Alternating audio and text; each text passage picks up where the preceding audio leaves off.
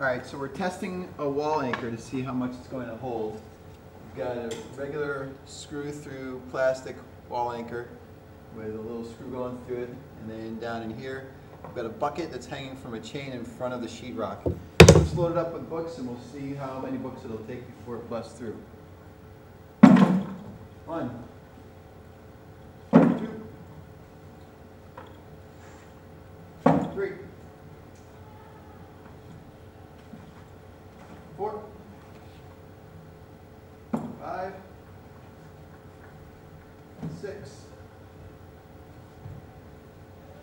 7, 8,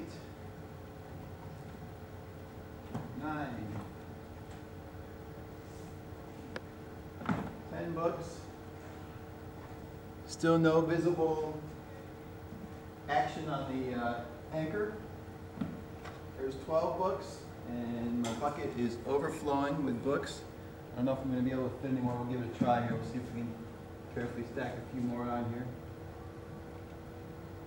I don't know what we're up to. There are 13 or so. And I think I'm just about out of room here. I can't fit any more books on the bucket. So you can see that wall anchor's hanging on there pretty good, so it's a pretty sturdy anchor. Let me give it a little tug here and see if we can see some damage. I'm pulling on it pretty good. Oh, now you can see it's starting to fail.